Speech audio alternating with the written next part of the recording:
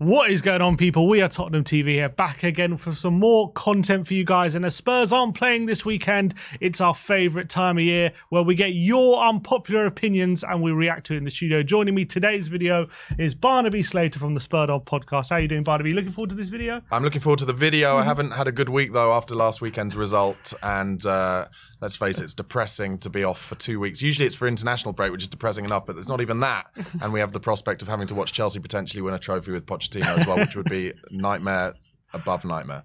Yeah, but look, I'm sure a lot of angry Spurs fans after ending this little mini break with a defeat. But let's see what you have got to say with the unpopular opinions. It's always one of my favourite types of content. I love reacting to what you guys have to say. So let's get straight into it. The first one we're going to be talking about is Talk THFC. He says, we should have kept Reguilon as we have no backup left back.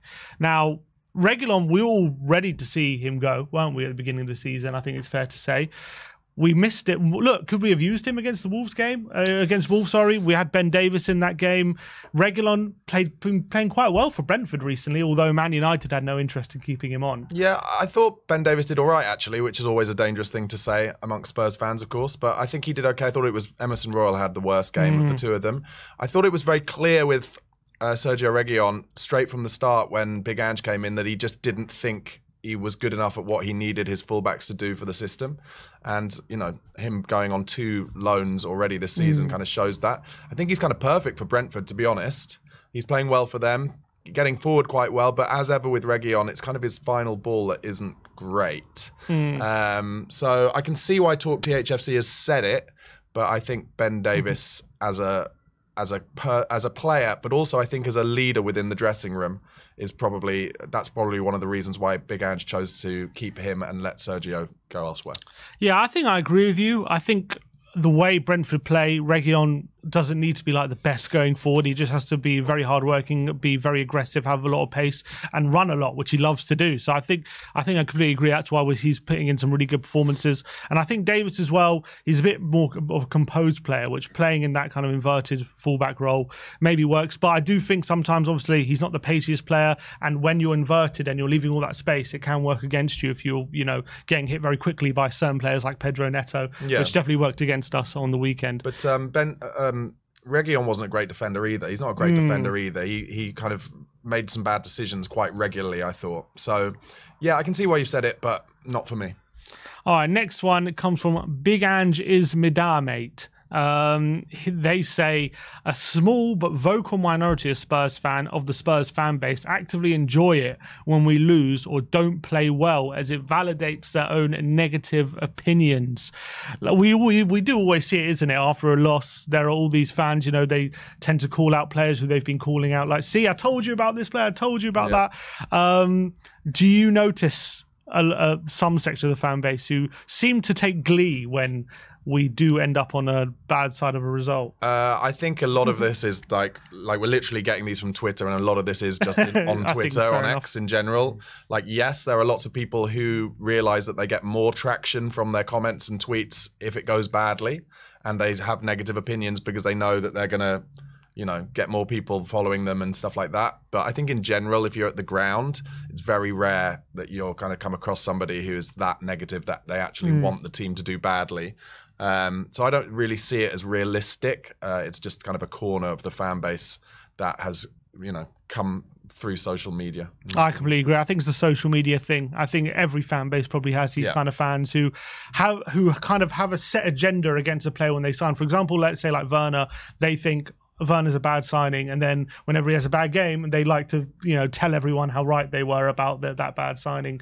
So I think people are like that on social media, and if you spend too much time with it, you're going to think a large section of the fan base are like that. But I agree, you match day going fans, they're usually very, very positive, and they don't like to have bad experiences at the ground, especially. Yeah, exactly. And Timo Werner, I think, because you brought him up, it's worth saying, he's very much an opportunistic signing, I think, more than anything else. And like, do I think he's going to rip up trees and score 10 goals between now and the end of the season? I don't. But I also think in terms of squad depth, it was a signing worth doing. And I think it'll continue to prove to be so. All right, next one. Fan of sports. I guess he likes a lot of sports, he says. He says, our system of play has been found out by other clubs. Unless we start getting standout performances from our front line, we'll be out of Europe by the end of the season. Maybe a bit reactionary, given some of our performances haven't been great recently. But what is interesting, what I've noticed, everyone's been talking about how bad we've been playing recently, or like our bad form. I looked at the form table. The last 10 games, we were third in the form table, which is which you wouldn't believe considering how we're talking about. But yeah, I don't think it's any secret that the last few games definitely we haven't been at our best. No. We've definitely been quite open at the back.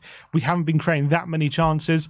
So is any part of you worried that, like Fan of Sports is saying, that maybe teams are starting to work out the system? I don't think it's that we've been found out. I don't think anything's really changed other than the fact that our kind of front six aren't scoring as many goals as they were earlier in the season, right? So, a lot of how we play, especially if we're coming up against teams who play a low block, is how quickly can we get that first goal? How quickly can we come out the blocks? Can we put them under pressure where the opposition have to change their tactic?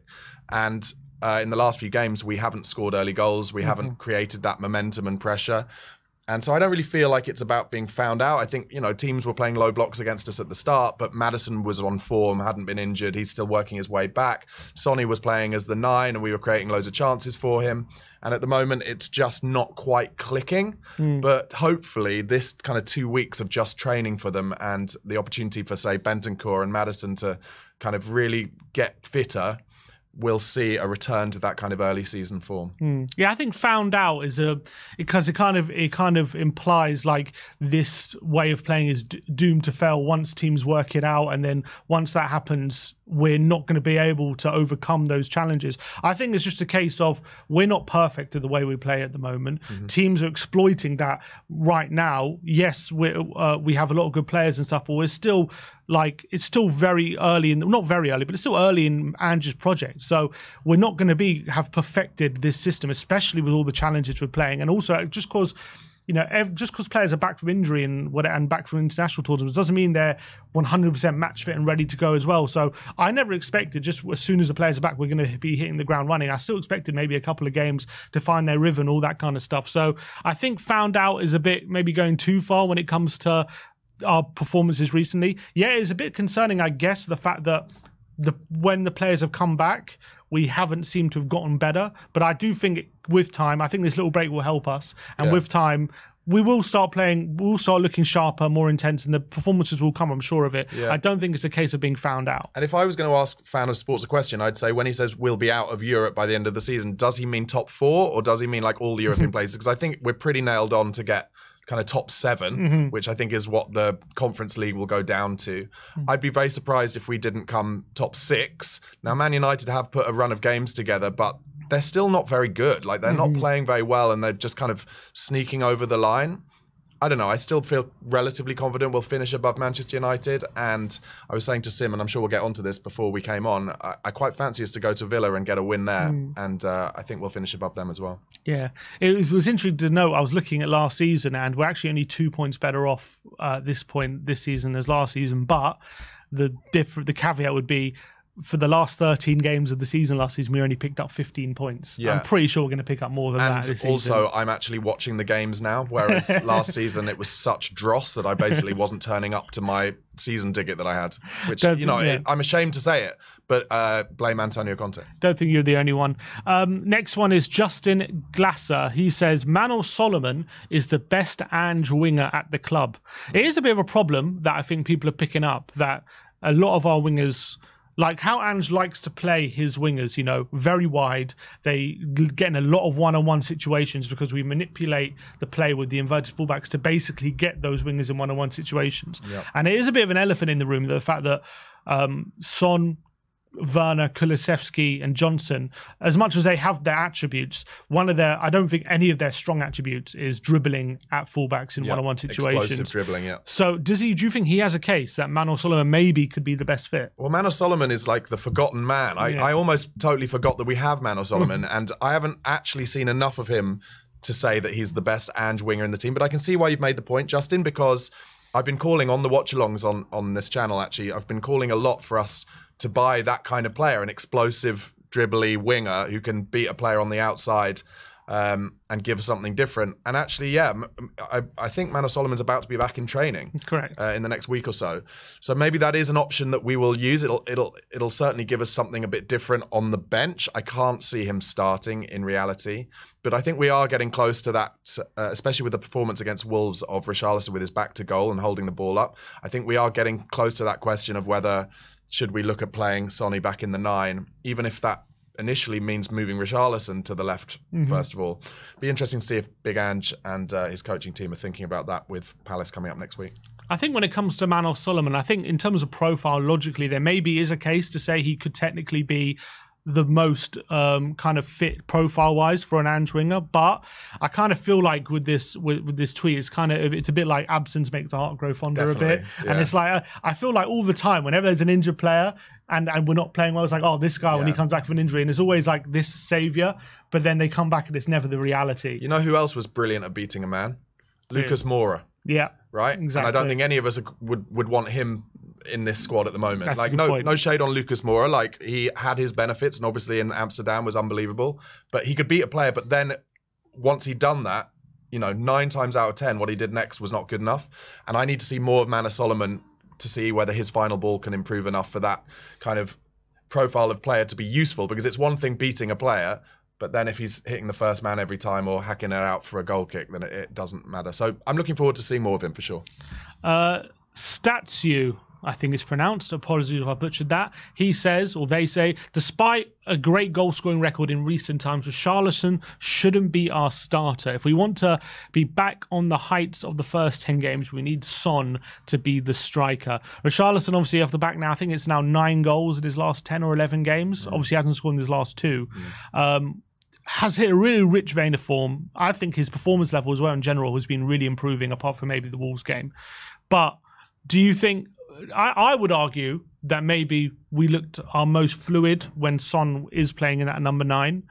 But is it a big issue? Like, are we not going to see our performances improve until that happens? I mean, one thing that's worth talking about with Rishi is that his pressing is absolutely incredible and he works really hard. I do think there's a little bit of an element with Spurs at the moment, and Spurs fans, and I'm guilty of this as well. Because we had Harry Kane for so long, we are now kind of basically putting Richarlison's form up against what we're used to. Whereas at any other club, if Richarlison was playing at any other club now, say he was playing for Brentford and he'd scored the amount of goals he'd scored, people would be talking about him moving to a bigger club. Because that's scoring 10 goals in the Premier League. It actually doesn't happen that often. Not many players get to 10 goals, and I think he will get to 15 goals. So it's only his kind of back to goal hold up play that I have an issue with, and it had improved, and then he just did have a bad game, and that's why maybe bring him out to the left. I don't know, but Ange sees him every day. Ange sees Sonny every day, and I back Ange to make the right decision. And like I said, I've been saying for a while, I think Richarlison will get to 15 league goals, and that will be an incredible return for him, I think.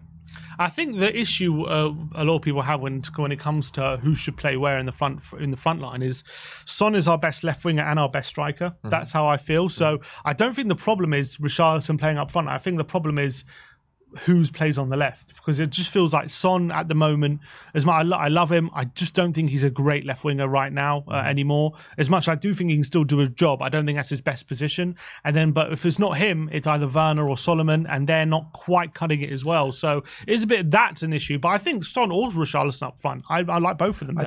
I think Sonny on the left wing is a really good player if it's a game where there's loads of space and you're not playing against a deep block. So against Villa, it wouldn't surprise me if Sonny had a similar game to what he did against Newcastle, where he was really getting at his fullback and there was some space.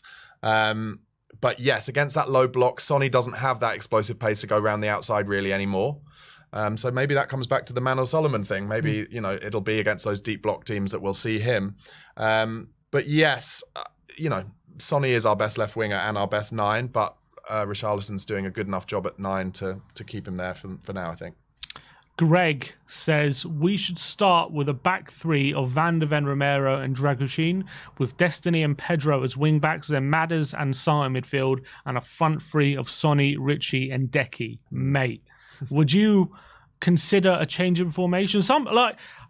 I guess maybe it's a reaction to some maybe less than perfect performances. Maybe that's why he's saying we should change formation. But sometimes a change of formation just freshen things up a bit and just make some more ideas. Reguilon does need some minutes. Maybe is he starting to get frustrated on the bench? Is there a case to move to a back three? I'm a bit triggered and scarred from the back three under Antonio Conte for so long. Like before Conte came, I'd been saying for years, we need to play with a back three. And then Conte came and I was like, it's going to be perfect. Like, Eric Dyer can play in the middle. It's a perfect role for him, etc., etc. And then we just played such turgid football in a back three. I personally think, I don't know, Greg, so we'll see. But a lot of things that I read on Twitter at the moment about Reguilon needing to play and stuff, it's like your new toy, isn't it? Everybody wants to see the new toy. But in reality, to play a back three just to give this player minutes, that's not a reason to do it. And the reason we're playing 4-3-3 is because that's what Ange thinks is best suited to the players we've got. And I do not foresee that changing anytime soon. And, you know, Ange wants to have 4 players in central midfield. That's why he inverts the fullbacks. And to just have Madders and Sarr in midfield, I don't think would cover us quite enough. So I just can't see it at the moment. Could be inverting wing backs instead of inverting fullbacks. Maybe that'll be interesting. Dalper says Romero is our most talented defender ever from 2000 onwards.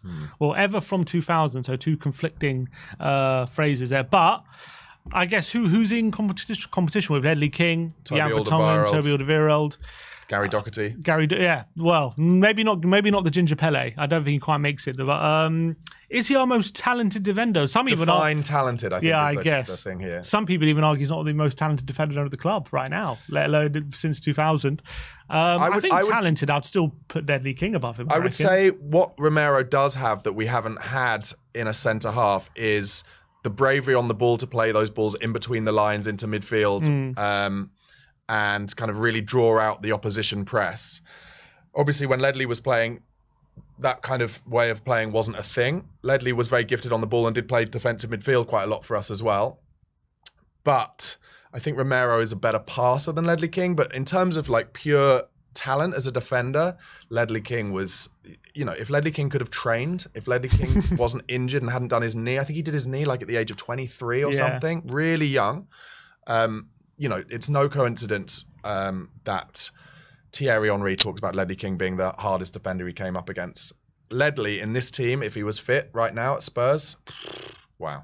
I think when Ledley King was fit, like our record with him was like so good. I remember like even under Harry Redknapp and like when he would come into the team, even though he would only be fit for half the season, those would be like our 20 best games of the season when he would be fit. He was just so great. So I think Romero. Also, what Ledley King has over Romero's like sometimes, I'm not saying he's all like this, but sometimes he can be a bit rash. Sometimes he gets a rush of blood to the head. Ledley King never really had that. He was always so calm, so composed. And as Thierry Henry used to say, he used to take the ball from you without you even knowing. Romero definitely doesn't do that. He makes sure you know. That's for sure. Totally different players, both incredibly talented. I just think, you know, maybe I'm a bit older than Dalper is. I don't know. But, you know, Ledley King was basically our only good player for a long time. Yeah, good point. And he was incredibly talented. But Romero, you know, World Cup winner, incredibly gifted. So it's a close one. Different players, both brilliant. Gary D. Spurs says, Maddison and Bentancur can't play in the same team. They take up the same positions when we have the ball in and around the penalty area. Just a thought. I think it's way too early to say that. They've barely played together. So I don't know I don't see why they would take up the same spaces in the pitch. Maddison's obviously a lot more of a number 10 offensive kind of play, although he does like to drop deep. But I think that's a reaction to maybe we probably haven't won a game since Maddison and Bentancur played together. But I don't know. Do you see any reason why they can't play together? No, I wouldn't have thought so. It shouldn't be an issue. Neither of them have really been fit whilst having the opportunity to play with each other, both coming back from injuries. So, you know, there is on paper absolutely no reason why they shouldn't be able to play together because they're both, you know, brilliantly talented international footballers. It's just about finding the right blend in that midfield, isn't it, really? And you know, and the right blend for each individual game as well. And I do wonder actually whether, in hindsight, with that Wolves game, could we maybe have been a bit more creative in that midfield? Like Maddison was pretty much on his own in terms of creativity, and Lo Celso was on the bench. And I did wonder, you know, could we do what he did in the second half? I think it was against Brentford, where he had kind of 2 more creative players alongside. I think he brought on Højbjerg to play in the 6 and then played 2 creators. And actually, now hindsight's a wonderful thing, but now we lost anyway. I just feel like, I wish we'd kind of gone for it a little bit more. But no, I can definitely envisage Madders and Bentancur playing well together. Next one is from the Elite Estimator. He says, Europa League spot would be better for the academy players in Champions League. Although I want top 4 for the signings, Phillips, Donnelly and other young players would get much more game time against lower clubs. I think that's probably true. If we win Europa League, there'll probably be more opportunities for the academy players. But is there a case like if we're in the Champions League, and we were still restricting these chances for players like Donnelly and Phillips and maybe a Devine or whoever's coming in, like how do we go about developing them if we can't give them the game time? I think it's difficult. If you look at Liverpool now, they've got this kind of rush of young players coming into the team, but it's only because they've got injuries. That's the only reason they're playing. It's like you've just got to be good enough. And look, I don't watch the academy a lot, so I don't know how good Jamie Donnelly is or Ashley Phillips is or Alfie Dorrington, but what I do know is if they're good enough, Ange will play them. That is the reality of it for me. I wouldn't be so sure that if we get in the Europa League he'll play a load of youth players. I don't think that, that hasn't really happened at Spurs since probably Harry Kane got the nod away at Hearts, and that kind of era of Livermore and Kane and Winks and Ryan Mason. Winks was a bit after, wasn't he? Jake Livermore, etc. Tom Carroll. But bear in mind, back then we weren't very good, so it was easier then to play. Whereas now we're building a squad where it's not going to be players like Donnelly who's going to play in the Europa League next year. It's going to be players like Dragushin, and it's going to be players like Bergvall and those kind of players. So. Look, I think it's more important that we build ourselves up into a bigger club with a better depth of squad. And then you say to those youth players, if you want to play in this team, you've got to be better than the player who's got the shirt at the moment. That's the right way to do it, in my opinion. Liam says, Bentancur is without doubt our best number 6. He has a couple of bad games in there recently, but that's due to a lack of fitness and sharpness. With him and Basuma competing that position, we do not need to sign another number 6. There's been a bit of debate, hasn't there, about where Bentancur's best position is, and obviously Basuma, we know, has been off form now for a while, which is a bit concerning. I thought Basuma played well, other than being responsible single-handedly for their second goal. I actually agree. I thought he was. A lot of people were. Maybe it's because he's in bad form, and then he has that moment, and people grab onto it. Yeah. Considering where both players are at the moment, do you feel the need? Like in the summer, we need to get a specialised number 6, or are you still confident going forward? Basuma and Bentancur kind of have that position covered. I think Bentancur's more of an 8 personally. I think if we're going to buy another 6, it'll be because we're going to let Højbjerg go, and it'll be a 6. We were actually linked with Gomez, who scored those 2 goals, weren't we, a few weeks ago? Yeah, and he's kind of a more of a natural, like a 6 in the way Højbjerg is, but also with a good pass and good vision and a bit of skill. So that's why I could see us buying a 6, is if they let Højbjerg out the door, and then it'll be between the new signing and Basuma, I think, personally. I think Basuma is more of a natural 6, certainly in terms of the way he gets the ball off the back 4 and starting the kind of process. But is he an enforcer? No, I wouldn't say so. But like I said, I thought actually he had a pretty good game, other than just his tracking back for that goal was shameful.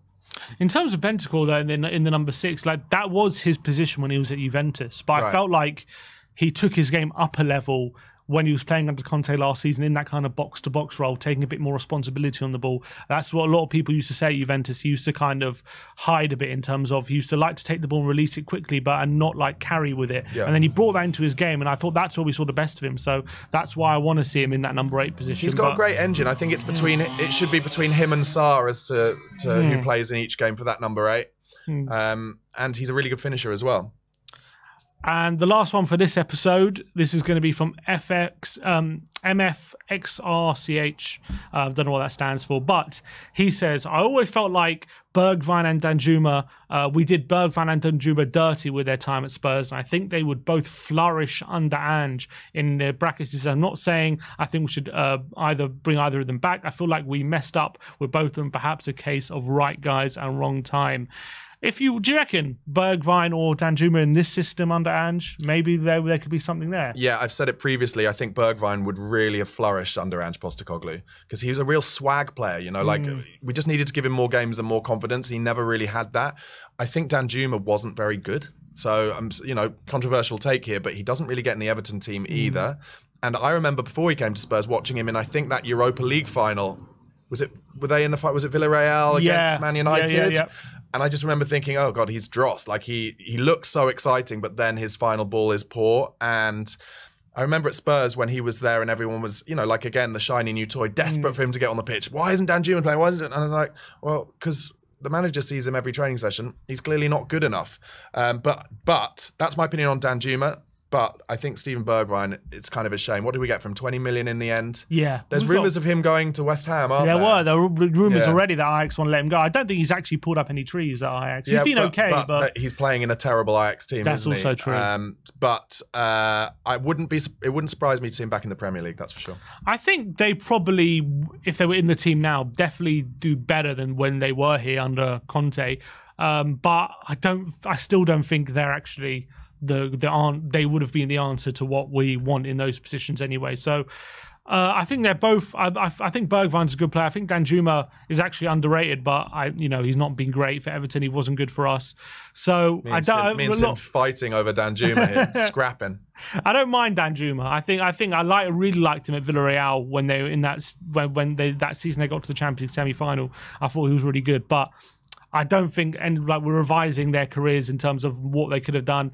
I don't think those guys right now are like top level players in my opinion. So I'm not really bothered it hasn't worked out. So anyway, look, that is it for episode 1 of Unpopular Opinions. Stay tuned. There'll be further episodes coming. We're releasing on the channel very, very shortly. But like, subscribe, and comment. And as always, come on, you Spurs.